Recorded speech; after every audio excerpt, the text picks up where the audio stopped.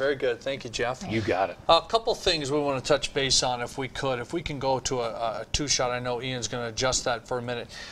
There are several media organizations, in fact, I'm counting 2 thus far, that are actually reporting the suspect's name.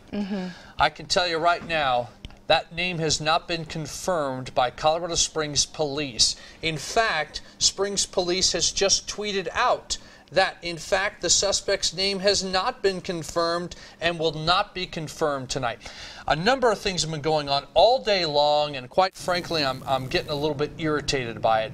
There are media organizations that are acting irresponsibly, and I can tell you right now, FOX21 News is not going to take part in any of this garbage. And it's actually become frustrating because what happens is we're all lumped together as members of the media. And so when an organization does something irresponsible like this, we all get lumped in. But I can tell you, I'm going to make that division right now. We are not lumped into that. We are not going to report erroneous facts. It's been blowing up on Twitter all day. A number of organizations were attacked for releasing information that was never confirmed. In fact, some tweets out there actually had the word unconfirmed in them.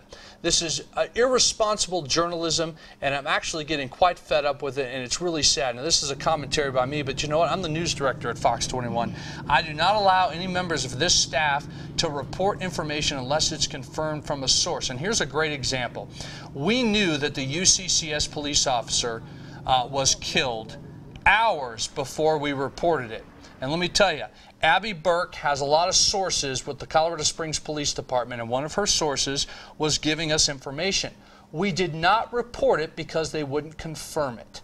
And it's difficult and it's hard in these situations because you want to put the information out there, but you don't want to put the police and the law enforcement in any kind of danger by releasing information they don't want out there. And also, even sources can get information incorrect because it's an active situation and things are evolving and information changes. So we wanted to make sure that these things were officially confirmed and that we were able to release that information without jeopardizing the situation, which was obviously still actively happening. And I'll tell you what, there's often a race to be first, but I'll tell you what, if you're first and you're wrong, you jeopardize your credibility. Here at FOX21, we may be the last station to report something, but I would rather be last and correct and right rather than first and wrong and jeopardize our credibility. So I'll get off the soapbox now, but I will tell you, you'll see reports out there about the suspect's name. That is not being confirmed by Colorado Springs Police. So until that is confirmed by Colorado Springs Police, you won't see it on this broadcast or any of our FOX21 News properties. And the police made it very clear in their tweet that they are not going to be releasing that name tonight.